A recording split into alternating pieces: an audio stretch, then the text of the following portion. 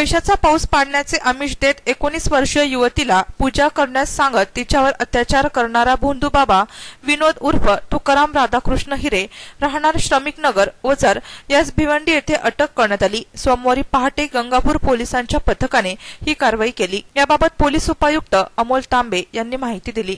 फिर्यादीने Gangapur police स्टेशनला तक्रार दिली।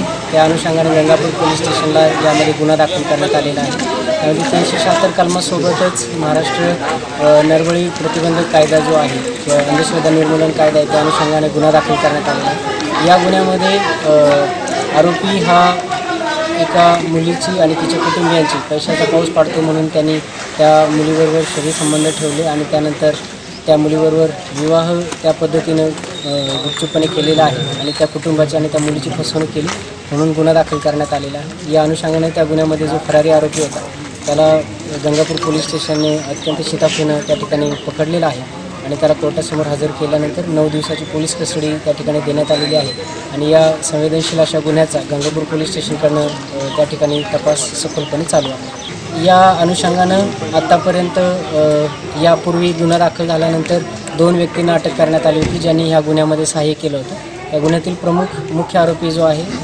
विनोद बाबा हा फरार होता। त्यालासुद्धा त्या ठिकाणी भिवंडी या ठिकाणावरून अटक करण्यात आलेली आहे आणि या गुन्ह्याचा तपास आता चालू आहे। आपल्या मार्फतीनं सुद्धा मी आवाहन करतो की या प्रकारची जर या आरोपीकडनं जर कोणाची फसवणूक झाली असेल तर त्यांनीसुद्धा गंगापूर पोलीस स्टेशन किंवा नाशिक पोलीस आयुक्तालयातील पोलीस स्टेशनशी संपर्क साधावा आणि त्या अनुषंगानं पुढील योग्य ती कारवाई करण्यात येईल।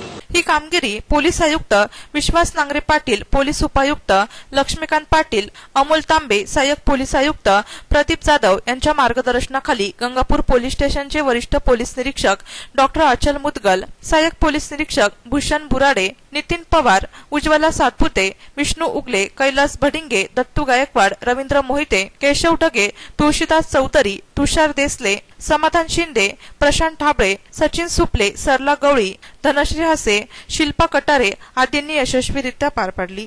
नाशिक सिटी न्यूज साठी प्रतिनिधी रोहन दानी, नाशिक।